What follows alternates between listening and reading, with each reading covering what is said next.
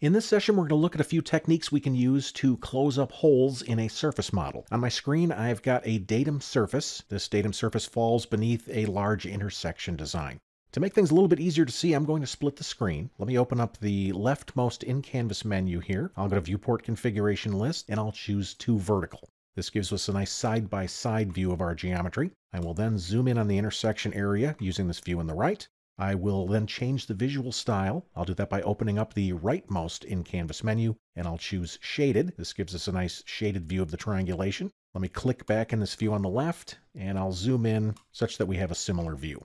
If we look in the view on the right, you can see that I have some holes in my surface model. Let's make some corrections. I'm going to click in the view on the left, and we'll start with this small hole first. So I'll center my view on that area. I'll click in the right, and we'll focus on that same location. As you can see, this hole represents a single triangle. One way we can close up a hole like this is by simply adding a triangulation point and then taking it away. Let's take a look. I'm going to start by selecting the surface, then I'll open the Edit Surface menu, and I'll come down and choose Add Point. I will then add the point to the midpoint of one of these edges. Let me bring up my Object Snap menu, and I'll choose Midpoint. I'll grab the midpoint of this edge. As you can see, it's going to create the point at the existing elevation at that location, which is fine. Let me press Enter, and then I'll press Escape to get out of the command. So I added that triangulation point, which didn't really change the surface at all. It kept the existing elevation. It did, however, close up the hole. Now, this point really isn't necessary. Let's take it away. To remove the point, I need to make the surface points visible, so I need to change the style. Let me select the surface. I'll right-click, and I'll come down to Edit Surface Style, and then here on the Display tab, momentarily I'm going to turn the points on, and I'll click OK. Now that the points are visible, they are selectable, such that I can make changes. I'm going to select my surface. I'll open the Edit Surface menu, and I'll choose Delete Point this time. I'll select that point object, and I'll press Enter to take it away. I'll press Escape when finished. So the unnecessary point is gone. The hole remains closed. At this point, I may need to tweak my triangulation just a little. I'm going to select the surface. We'll go to Edit Surface, and I will add a line. Maybe we'll add a line from this endpoint to an endpoint up here. That looks pretty good. Let me press Escape. You know, as I look at this, I don't think we really need this point as well. Let's take this one out. I'll select the surface, Edit Surface, Delete Point. I'll select this one and press Enter. I'll press Escape and we'll back up.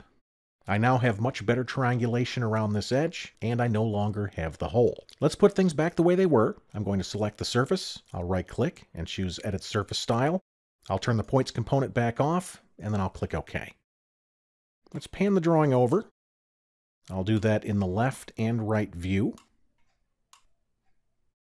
In this case, I've got a large hole. This hole was created when I introduced a grading object and surface to handle some of my transitional daylighting. I then pasted that grading surface into my overall surface, which created this hole. One way we can close up a large hole like this is by tracing the outer edge, and then I could add that to the surface as a show boundary. Let's try that.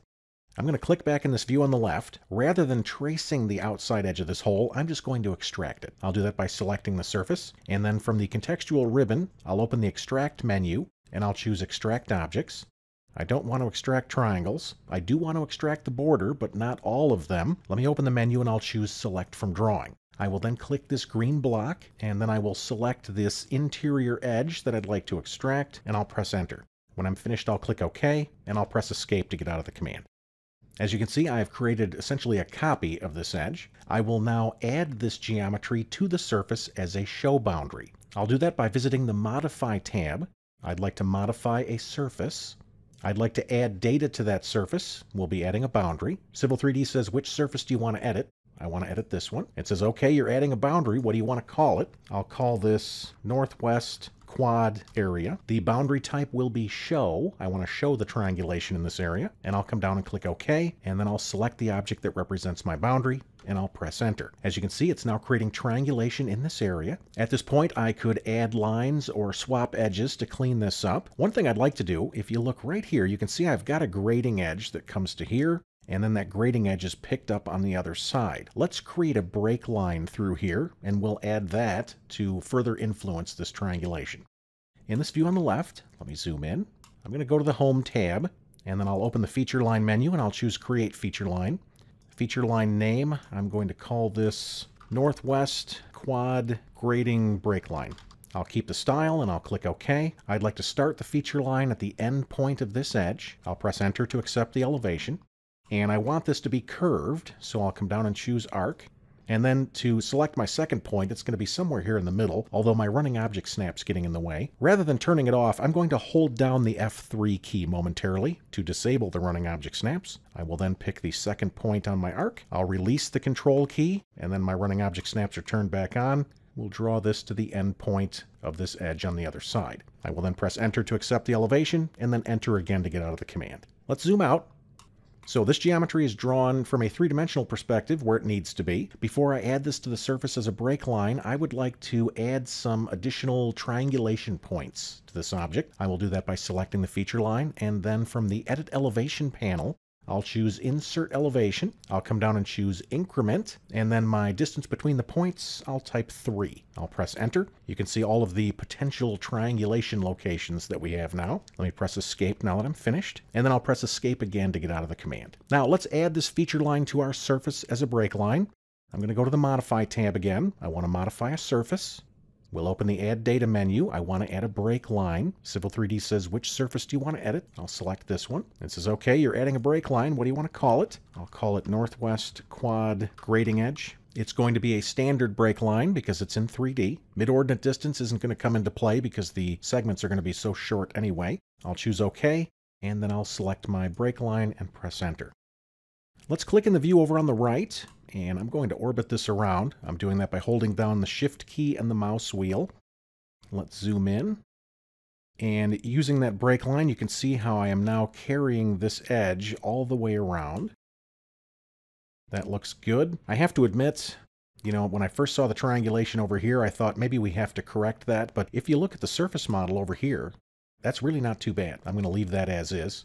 There's one thing that I want to fix here. Let me zoom in. This is a datum surface, so we can see how the surface is wrapping around under the curb terrace, and I've got a pyramid here that I don't need.